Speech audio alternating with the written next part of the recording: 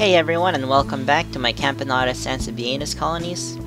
This is the queen I collected on March 29, 2018. And if you remember my last video, I had a queen of the same species but in a dirt setup. And with what I've seen, it doesn't really matter if they're in a dirt setup or a classic test tube setup. They seem to be doing about the same. Both queens have 8 workers each. So the dirt setup and this queen in particular are the best that I have, with 8 workers. Most queens are at about 4 to 6 workers each, and about 1/3 of the queens I have total don't even have workers. They might even be infertile. So let's see, they have 8 workers, and it looks like there's 1 more pupa and 3 larvae.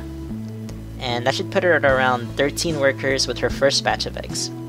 And with what I've read, Camponotus actually lays eggs in batches.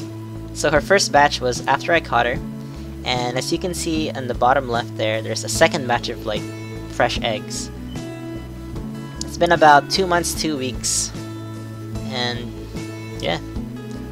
So I've been feeding them cut up pieces of superworms, just small pieces like 3 by 3 millimeters, and a mix of sugar water at 1 sugar to 1 to 2 water.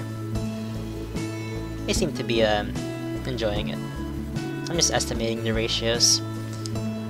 I also have a heating cable, but it's been really hot lately and it hasn't really been turned on.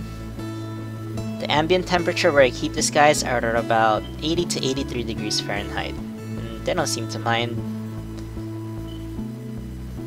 Other than that, I think that's all I wanted to share, so thanks for watching, and I'll catch you guys next time.